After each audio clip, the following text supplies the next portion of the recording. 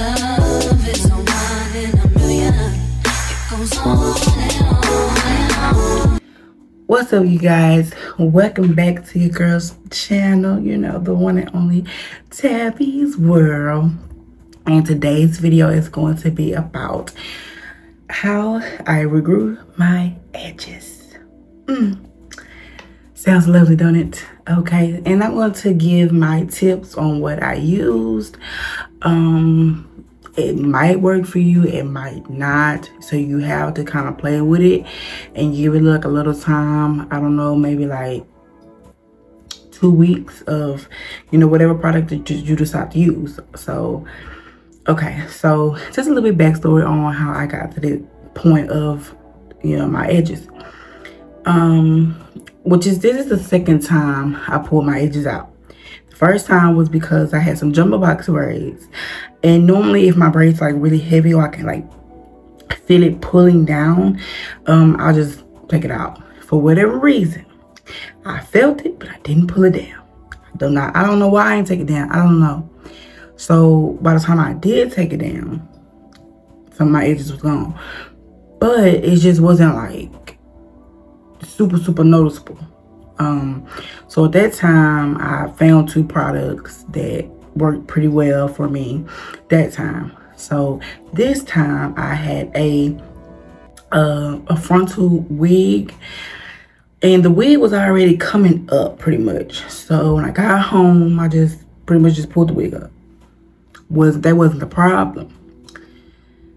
The issue was not the cap neither. Because like I said, it was being ready to come off, you know, especially with me like working out, sweating, it was ready to come out. So I got the cap off. I had glue, you know, the glue still is like left over. So me not thinking, I wasn't thinking apparently, I took a comb and just, you know, like this. So I'm thinking like I'm gonna comb this glue out of my hair and that's it. What'd I do that for? Honey, I looked in that mirror like this, and that patch was gone. Like I could just tell. Oh, I was like, oh my God, I done combed my edges out.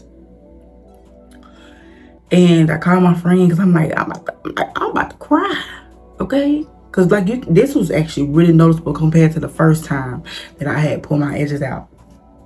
So, okay, anyway, so what I had to do was, because I really didn't know what to do. I was like, okay, does that mean I gotta go back to wearing wigs? Like just throwing a wig on and just until I can get the girl back, because I didn't know what to do. So that is what I was doing first. I just was putting my wig back on, and I was like, well, I guess I can go back to using the products that I used the very first time to see. So the 2 products I used the first time were wild growth oil. To me, this works. Ain't no and ifs, buts about it. It works. The next thing is Jamaican castor oil. Original. They got different kinds. This say Jamaican mango and lime.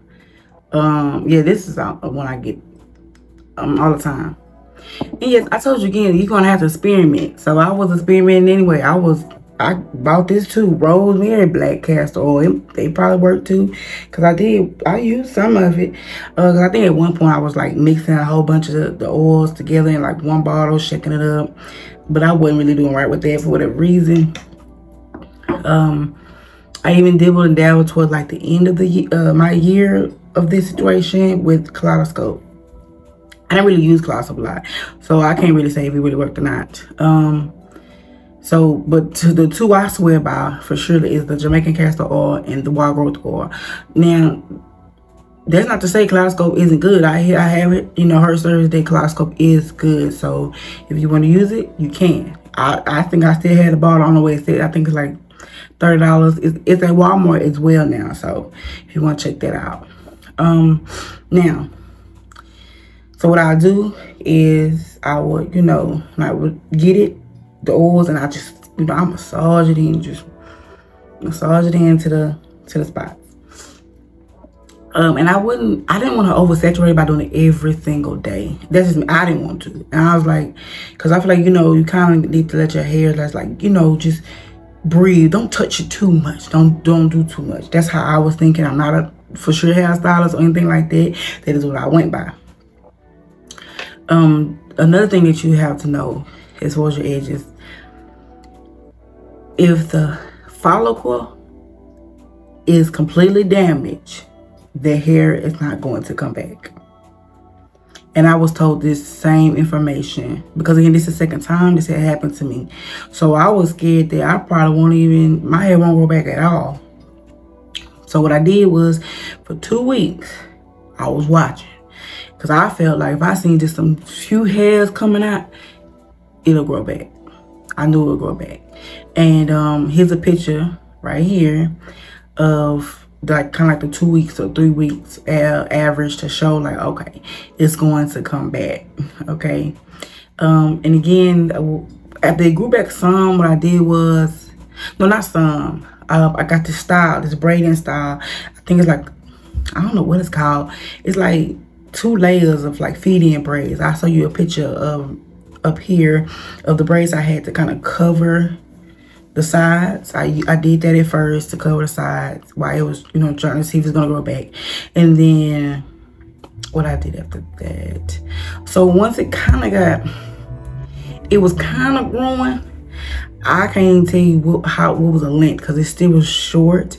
And I was like, okay, I need to do something. And, you know, knotless braids is in style. So I asked the lady, could the knotless braids work on my hair? She said yes. So I got there for an appointment. The young lady was like, what am I supposed to do with this? So the owner is the one that said, you know, that it can be done. So she came and, you know, showed her what she needs to do or whatever. I don't know. Because I'm telling you, it was still short. Let me see. Maybe like about right here. Maybe. I don't know. Like I said, it was short. But once they're on the shoulder, boop. Made it work. Made it work. And I wanted that because, again, I didn't want to touch the hair over and over again. You know what I'm saying? I wanted to kind of leave it alone. I do believe in just leaving it alone. And like I say, you just go in, for sure if you want to use these products. And whatever products you want to use. Because like I said, you have to play with it until you see what works. And like I said, this rosemary castor oil, it might be good. It might be good too. I just didn't pay attention enough to say yes or no. Kaleidoscope, I have heard good stories about Kaleidoscope. So at the end of the day, you have to try and see what works for you. Okay? And like I said, just washing hair every now and again as well. And that's pretty much about it that I did for my hair to grow back. And like I said, this was the beginning of my journey, and this is the ending of my journey. So, and I'm so happy, y'all, because y'all don't understand. I was in distress when I first seen them bald spots. I was like, oh my god, am I gonna get transplant? I think that is an option though. If you know your hair follicle is damaged, yeah, you probably have to get a transplant if you want to. If not, you just have to wear styles like a wig or something to cover it up, or if you have enough hair, depending on what the bald spots. Like, so my bald was right here and was like right here, and like I said, I had the 2-layer braids of like going down. Now if you lifted it up, I was exposed, but that's just an option, ladies. And like I said, I just want us to be careful with our hair. And this is also to me, because at the end of the day, even with the jumbo braids, I knew it was like weighing on my hair, and I still left it up. I got the frontal, and I feel like what I should have done, since I know, because I'm not good with regular weaves. I'm not, never been. I should have got on YouTube, because YouTube is pretty good. I feel like YouTube, a lot of women now, that's a way of helping each other at the end of the day. Or call my stylist that did the hair, because I did call the next day, and she told me what to do. But like I said, please be careful, take care of yourself, and until next time, bye.